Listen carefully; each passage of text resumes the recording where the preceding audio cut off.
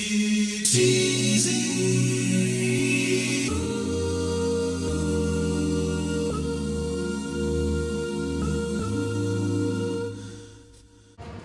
All right, so I got to ask you, growing up, who were some of your favorite players? Dude, I grew up in St. Louis, so obviously, like, I grew up a Cardinal fan. Like, Albert was like one of my favorites, obviously, and then Chris Carpenter, like Waino, like those guys were all the ones that I watched like since I was little. Okay, so Cardinals fan. So I have this question called Baseball Mount Rushmore, and what I do is this: you got one catcher, one pitcher, one infielder, one outfielder. It's on the spot, and I know it can change. And you're probably like, really, I got to do this, but I need your Mount Rushmore. Who's your catcher for your Baseball Mount Rushmore? Oh, jeez. Is it all time? All time. All time. Your personal preferences. That's hard. That's hard. I mean, got a guy in St. Louis. I know. I grew up watching Yachty. Like Yachty and Posey are probably my top two. Probably gonna lean towards Yachty because I mean, the man's been a wall for almost 2 decades now. Yeah. All right, infielder. Infielder. So in context, there has been a unanimous answer, and I'll explain that to you. So every time I've asked infield, one name comes up, and that's the captain in New York, Derek Jeter.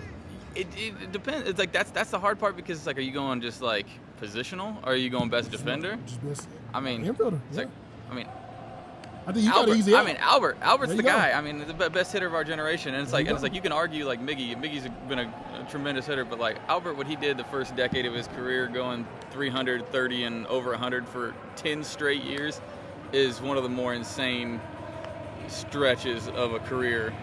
I'm glad you said that. You're the first person. I'm glad you said Albert Pujols one time for Albert. I mean, I have crazy respect for Jeter for doing what he's doing, and like, I mean, the dude was unbelievable. But like, I mean, Albert's got Gold Gloves. He's pretty much done it all. Yeah. All right, so the first, outfielder. I'm sorry, outfielder. Outfielder. I mean, I think I got to go Griffey. I mean, it's hard not to. I mean, the kid was the man and the prettiest swing like ever. All right, so your position, pitcher.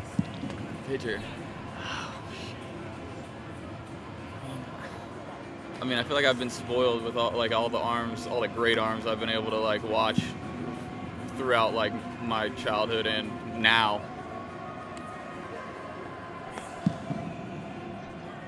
I would say it's probably between Kershaw and JV on our squad. Yeah, I mean, Verlander like, definitely. I mean, it's hard to go against two dudes that have won MVPs on the mound like that. That don't happen. So I mean, I'm gonna have to go with JV just because, for one, he's my dude, and you can't go wrong with that. No, you can't go wrong. The dude's been horsing innings for 16 years. Like, you can't argue with the body of work. Okay, so you said you're a gamer. So the first time you saw yourself on MLB the Show, I know growing up you created yourself and had to go through that process, but to be on a video game, what do you think about that? Oh, it's awesome. It's so cool. Like it's realistically the only reason why I buy sports games, really. Like at this point is like, because I want to see I want to play with like my dude. I think it's cool. Like, I don't know. I think it might sound a little like, I don't know, maybe egotistical, but like, I mean, it's I don't know, it's a point of pride. Like, as a dude that's played video games his whole life, like just being able to like actually see yourself and not the you that you created is pretty cool. All right. Well, congratulations to the new addition to your family. But you are a gamer. So what do you actually play? Anything I can. I mean, I play like on the road. I play COD and I play some Elden Ring and I play just a little bit of everything. Like I don't have like one main obsession. I kind of try to venture out. It's like I've always been a Fallout and a Elder Scrolls fan. So Bethesda, okay. Yeah, Bethesda. They don't usually miss. There you go. I like that answer, man. They just did a thing for Xbox the other day too, by the way. Okay. So let's change over to baseball real fast. So let's talk about this team, man. Obviously, great start to the season. What do you see in this team, the potential? Because obviously you're getting guys back healthy, guys are getting going now. What do you see for this team going forward this season?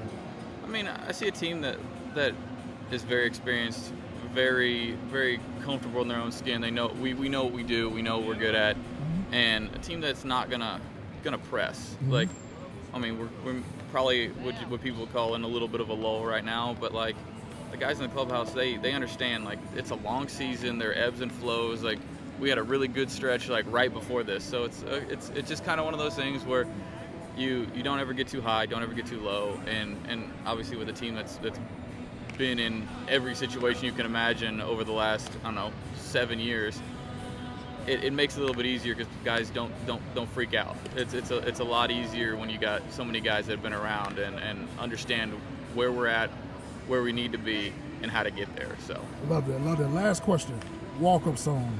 So let's say you could pick any artist. The song is named after you. Oh God. And you could pick any artist to do that song. Who would be the artist? That's a good one. That's the hardest question I think I've ever been asked. I honestly, put me on the spot. I don't know. I mean, I got too much. I'm gonna get you back next time. Yeah, you're gonna have to get me back. I'm gonna have to think about that one because, like, I walk out to Still Dre, just the piano. Okay. I like that. And but I like such a wide variety of music, so I think that makes it a little tough because, like, there's so many different styles that I appreciate that I don't know who I would want to have do mine. Well, man, keep doing your thing out there, man. Good luck the rest of the season. Appreciate it, man.